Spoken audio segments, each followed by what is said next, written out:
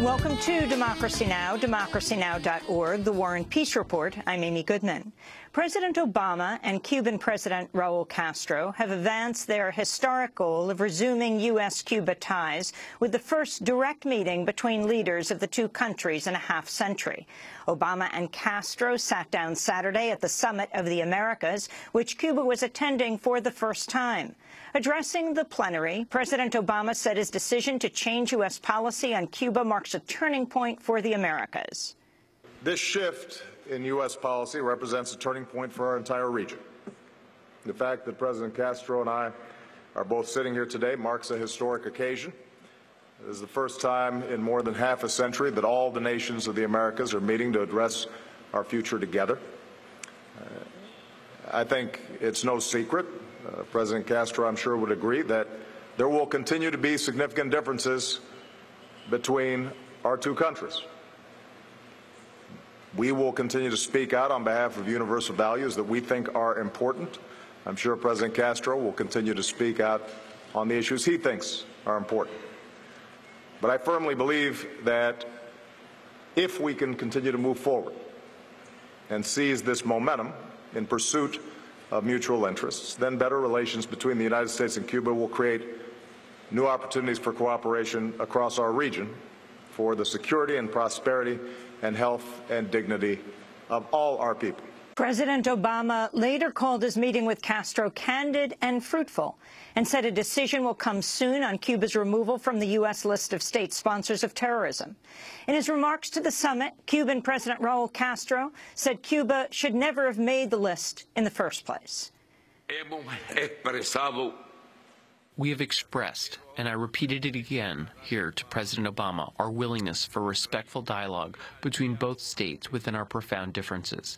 I see as a positive step his recent statements that he will quickly decide to remove the existence of Cuba from a list of countries that sponsor state terror and on which we should never have been included. Castro also renewed calls for the U.S. Congress to end the embargo of Cuba, which he said has harmed his country for decades. As the U.S. and Cuba signaled new cooperation, President Obama also heard criticism of his recent order designating Venezuela a threat to national security. The White House backed off the order last week, but Venezuelan President Nicolas Maduro told Obama he does not trust him. I want to believe you, but I don't trust you. I respect you, but I don't trust you, President Obama. If you are willing, we'll talk. But if you don't want to talk, that's fine. It will be your legacy with Venezuela. The order, the silence, the predominance. I have said it several times, President Obama. Don't let things happen as they did with George W. Bush, who supported the coup against Commander Chavez. History should go another way.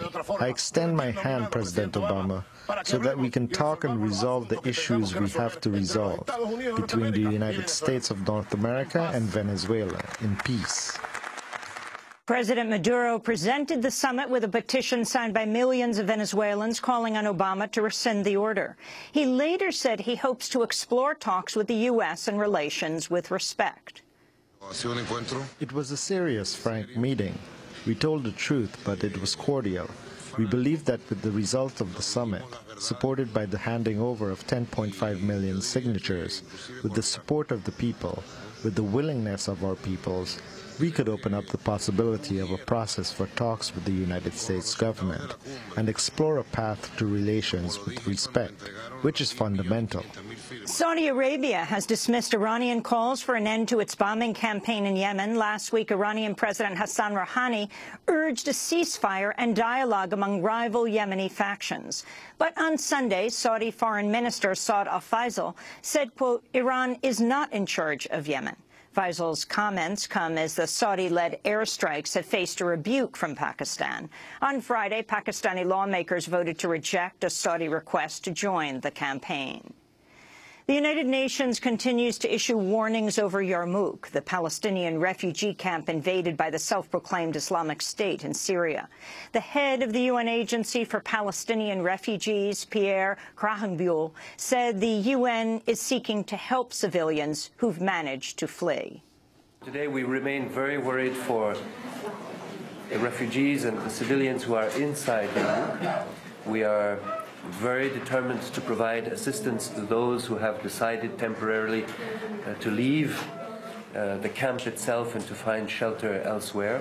And we will take very seriously the needs also in Yalda and Babila. We're very determined to be able to respond to the needs of the people who have reached there.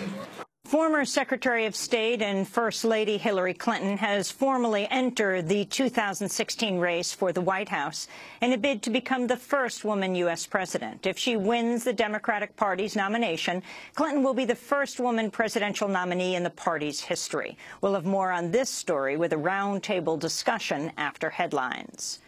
4 Blackwater operatives will be sentenced today for their role in the 2007 massacre at Baghdad's Nisoor Square.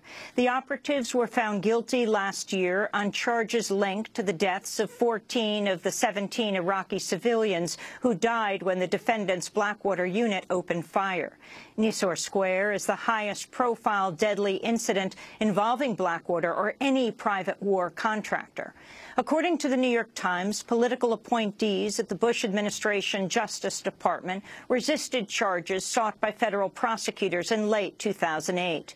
The prosecutors wanted to bring 2 machine gun charges, each carrying 30 years in prison, but instead only winded up bringing 1 such charge. An FBI agent involved in the investigation called the lesser charges, quote, an insult to the individual victims, the Iraqi people as a whole, and the American people who expect their Justice Department to act better than this, unquote.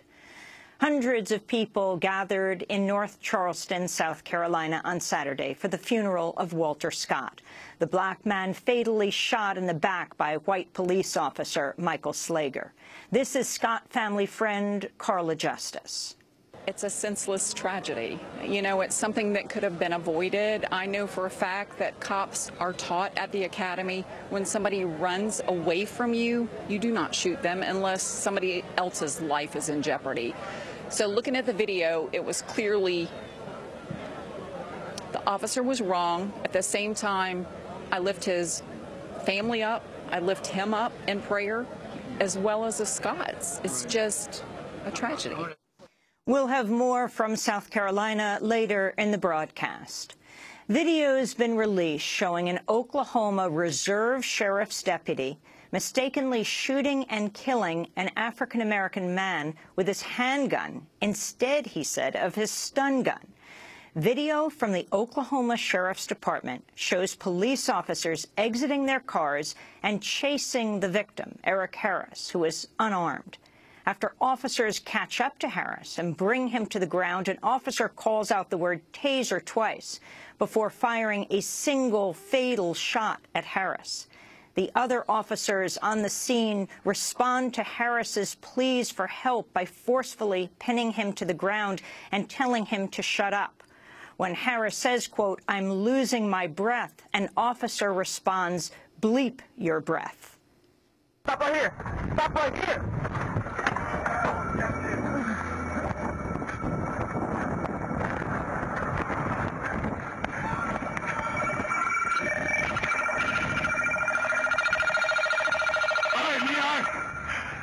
I need to roll on your stomach.